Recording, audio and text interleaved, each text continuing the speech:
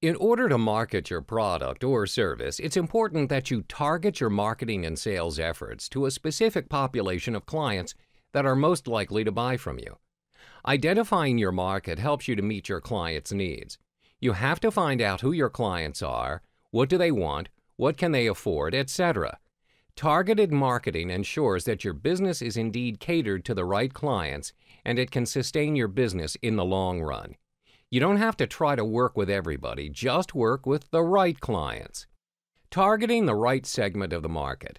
A market is simply any group of actual or potential buyers of a product. So how do you find out which is the right market segment to target? You need to identify what segment of your market's going to benefit the most from working with you.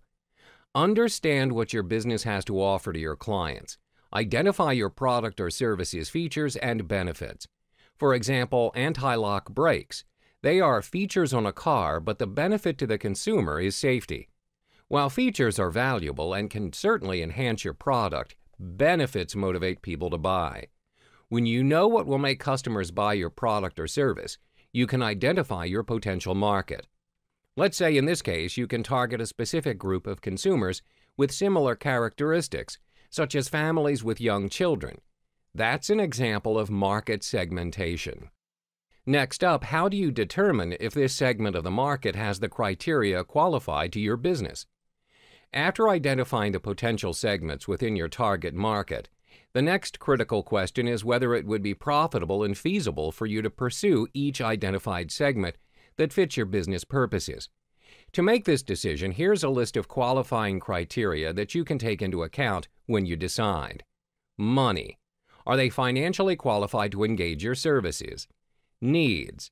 What are the challenges, problems, or improvements the prospect's facing now in their business? How critical is it for the prospect to solve these challenges? Desired outcomes. What is the client's desired outcome? What would they like to achieve in a specific time frame? What are their goals? Is the expectation of the prospect realistic? Would you be able to help them achieve their goals in a specific time frame that the prospect wants? Expectations. What kind of dream clients are you looking for? What's your expectation toward your dream clients? Commitment and determination. What kind of commitment is required from the prospect? Do they have burning desires to achieve their goals? Are they determined to follow through your coaching advice? What are the possible distractions that your prospect is facing in his or her life that may distract his or her focus? For more free educational content, visit learnforfree.biz.